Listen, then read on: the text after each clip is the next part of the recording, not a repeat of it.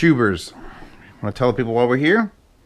Yes, she's sitting on my subwoofer, and it is a 15-inch rhythmic, 400 watt, and it's a servo sub. And how did I choose that sub? Well, that's what we're here to talk about. Zeos, I have these speakers on my desk, and I have this much budget. What subwoofer? Nay. You're doing it wrong. Let me explain how subwoofer choosing works. This is what picks the subwoofer. The room. Unlike a speaker, where it's on your desk or in your room, and you have to just get in front of it, and that's where it hits you, a subwoofer does omnidirectional things. It makes the boom go throughout. I have 9-foot ceilings here. This room is 15 feet deep and 18.5 feet wide with a massive opening. That means if it tries to make bass and it's a tiny little subwoofer, it's gonna lose it. It literally can't vibrate the air enough. So no matter if you're on a desk or in a bathroom or in a garage, it doesn't matter what your intended purpose is for this subwoofer. Your subwoofer needs to be chosen based on the room it's going to sit in. And in my case, this is a very large space. I'd probably tell people they needed 2 subwoofers, but you know, that isn't always. Oh wait, yeah, I have 2 other subwoofers there. So this is what I'm saying. If you're gonna come to me and ask me subwoofer advice, come to me with the room size and then the intended purpose. There's a difference between music and movies.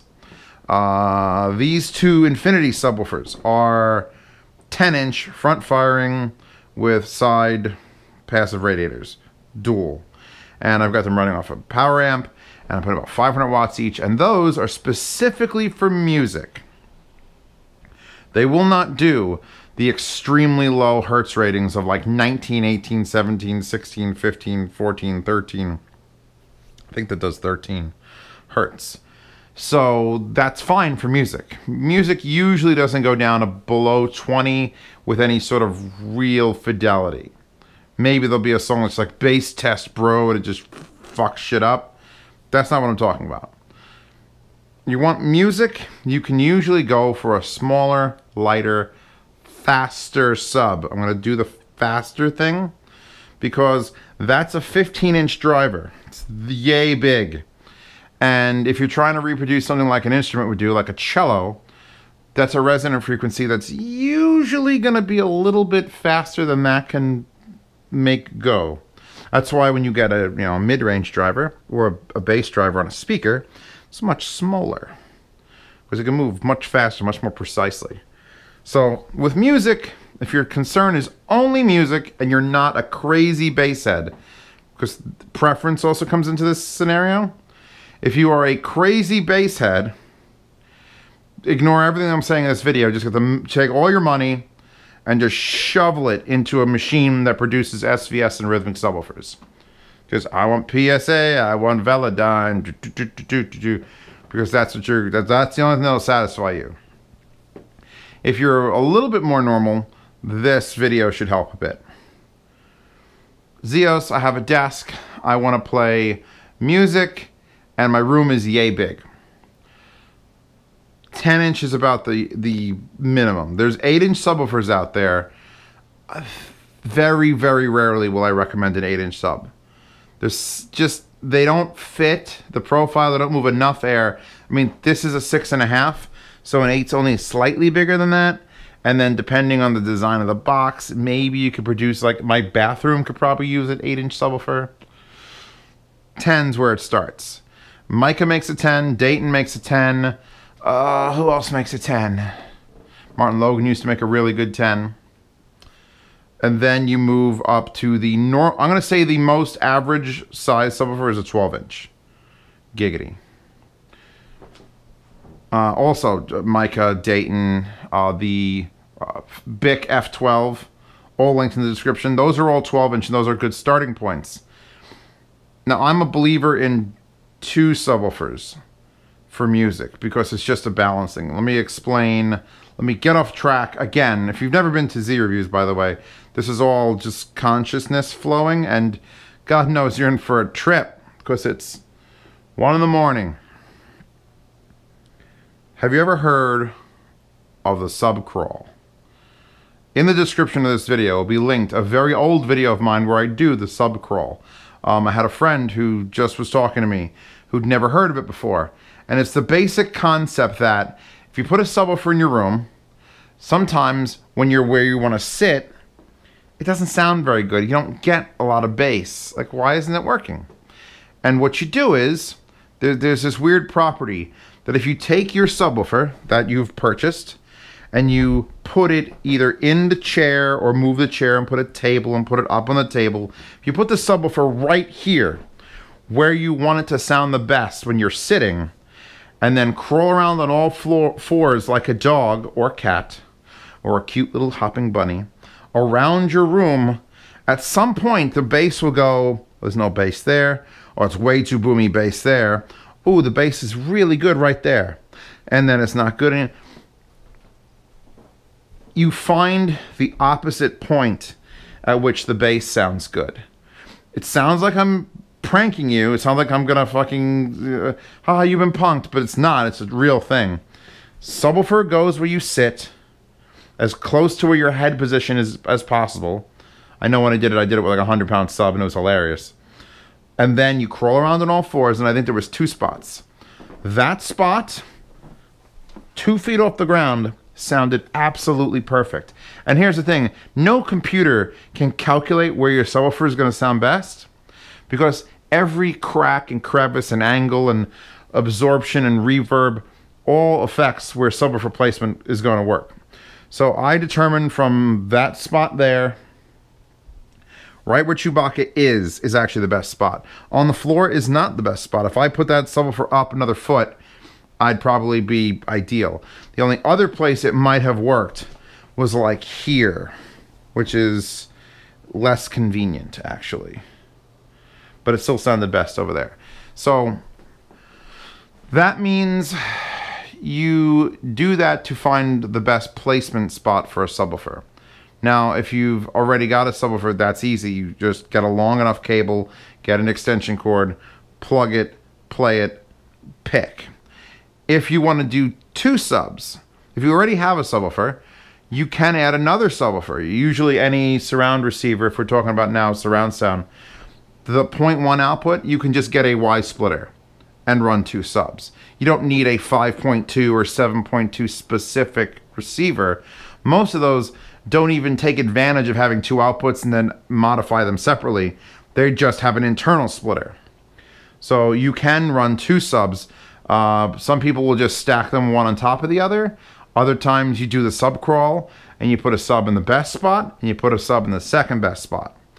I cannot guarantee you that where the best spot is on the floor for your subwoofer will be a place you will actually put it. Sometimes it's right in front of a doorway. Sometimes it's 4 feet away from a wall in the middle of the room. That's just sound. Sound wants what the sound wants. Anyway, back to buying, back to music, back to movies. With movies, if you're using it as a 0.1, depending on how robust your front channels are, as how much work the subwoofer is going to have to do. If you get very, very tiny speakers, and the subwoofer has to do more to sort of compensate. And the more the subwoofer has to do, the higher the hertz or the frequency that it's going to have to produce. Instead of just producing the massive low end, it's now got to produce, 100 hertz and 110 hertz maybe, which is locatable. When you sit down, if you have a good subwoofer, you close your eyes and you hear like, I don't know, let me see, do I have anything that I could, do I have an example of something that could make sound go?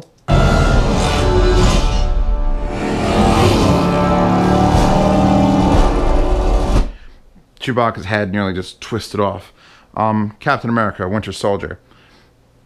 You have something like this, and you close your eyes. I don't know where my subwoofer is. There's just bass. If you can hear where your subwoofer is, it's probably up a little bit too high. So just doing general rules of subwoofer for now, which is good. This is good stuff, right, Chewbacca? You want to watch more of Captain Rogers? Do I have space on this? Play.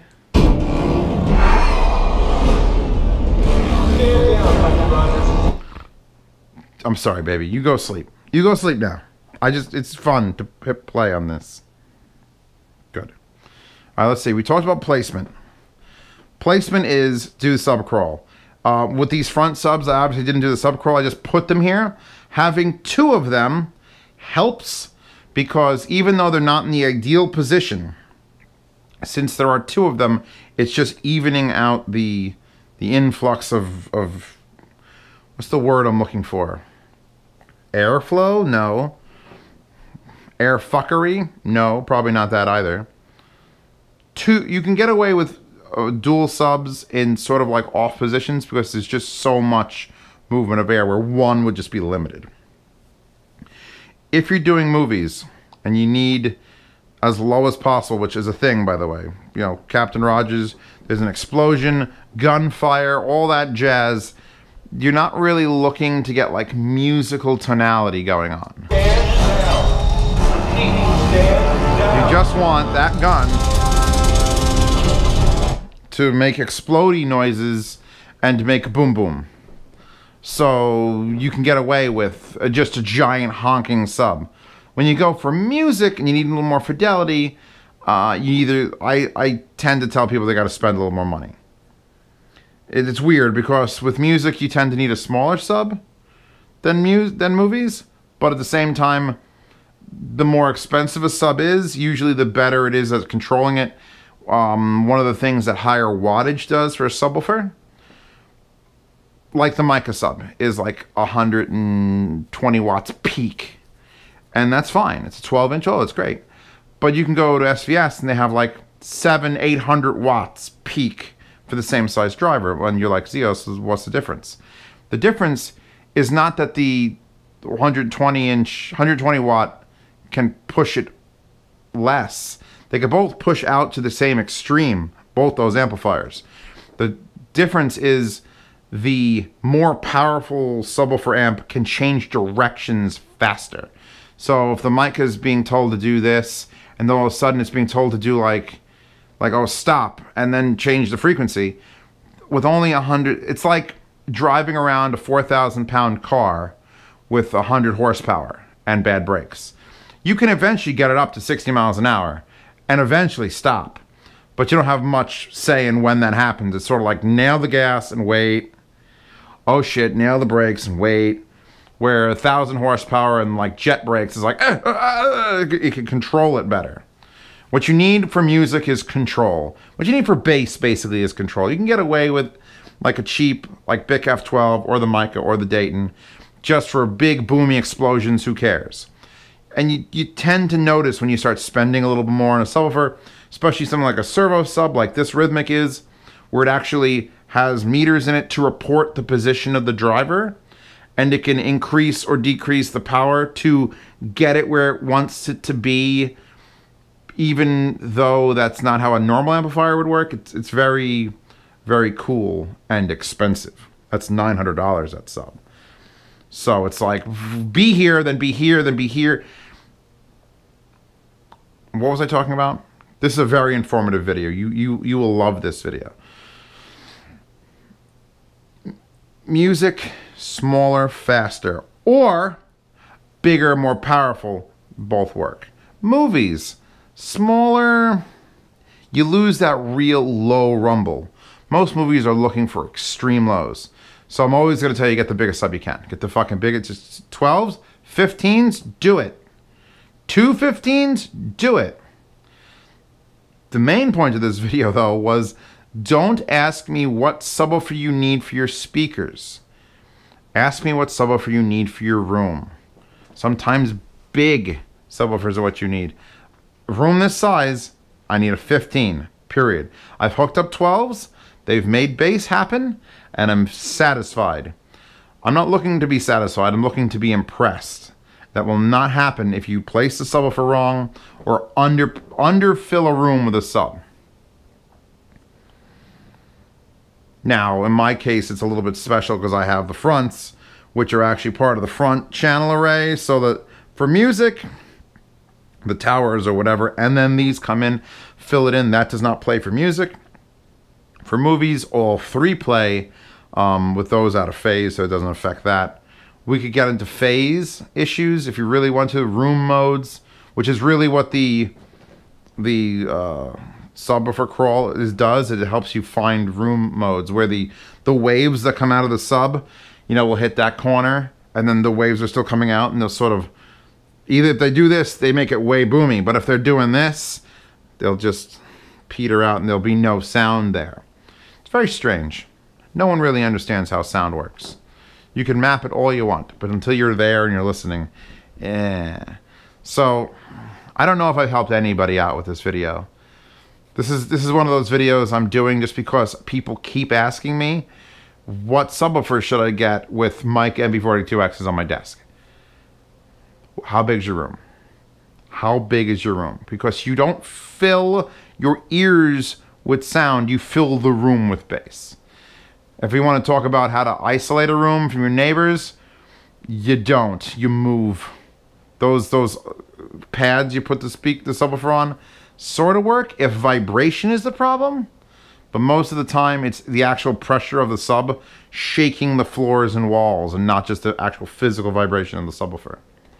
So you're sort of shit out of luck. Anyway, I'm Zeos Pantera. This is Z Reviews.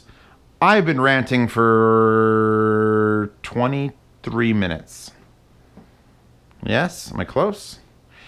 If you want to support these rants, and I have them many times, I have a Patreon, which allows you to ask me questions directly, either via, if you do $5 a month, it's through the messaging system in Patreon, which mostly sucks.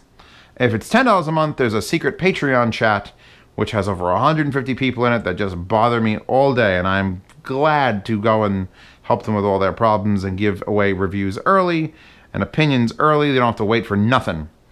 There's also yard sales if I do get a subwoofer or a pair of speakers, that pair of speakers, and you want to buy them. Is Chewbacca okay? That's Chewbacca, by the way. She's a girl. Chewbacca the girl. She was this big when I named her. She was like the size of a hamster. I was like, it looks like Chewbacca. And it turned out to be a girl. Anyway, enough of that story.